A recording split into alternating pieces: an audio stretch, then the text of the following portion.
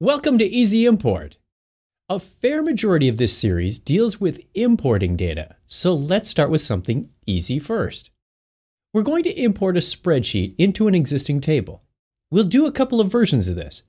First, an example where the data in the spreadsheet already matches the data in our ServiceNow table.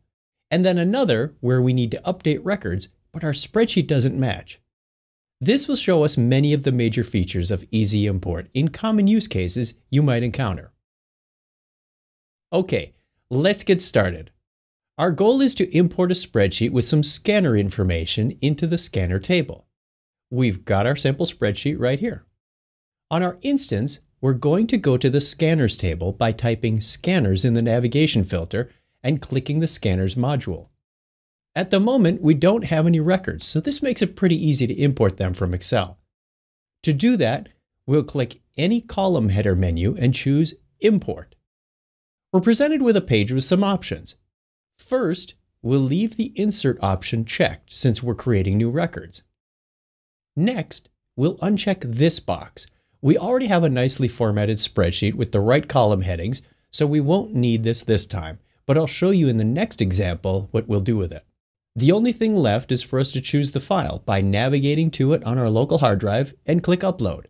The system imports the data to a temporary table so we can inspect it before we commit it to the final destination, our Scanners table. We'll click Preview Imported Data when this window appears. We can inspect the imported rows if needed, but since we have confidence in our demo data, we'll just click Complete Import at the bottom. And as easy as that, we have new records imported in ServiceNow. Congratulations, you've just done your first integration. That was easy. The main reason is because the labels in the spreadsheet match the ServiceNow field names, as did the other values like manufacturer and location.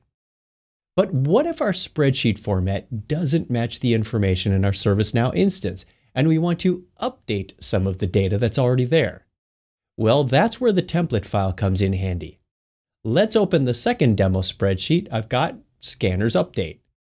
It looks like a couple of the old scanners were being repaired and are back in service, and a couple have moved. We can also see that the headings don't match the ServiceNow field labels either, so we'll have to deal with that.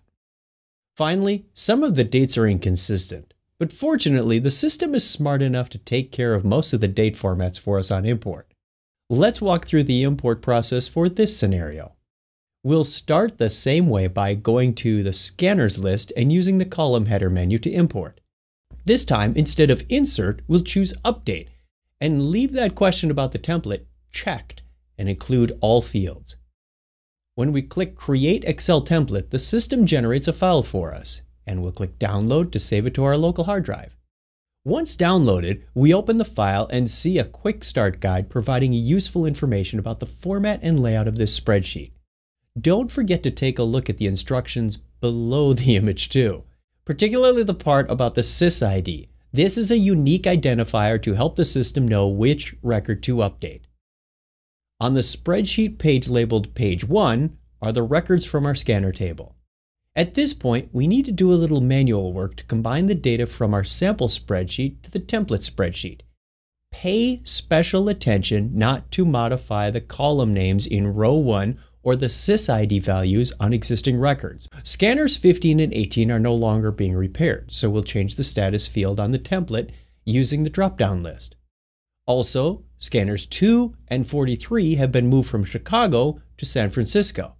We'll update the corresponding description and installation date field values.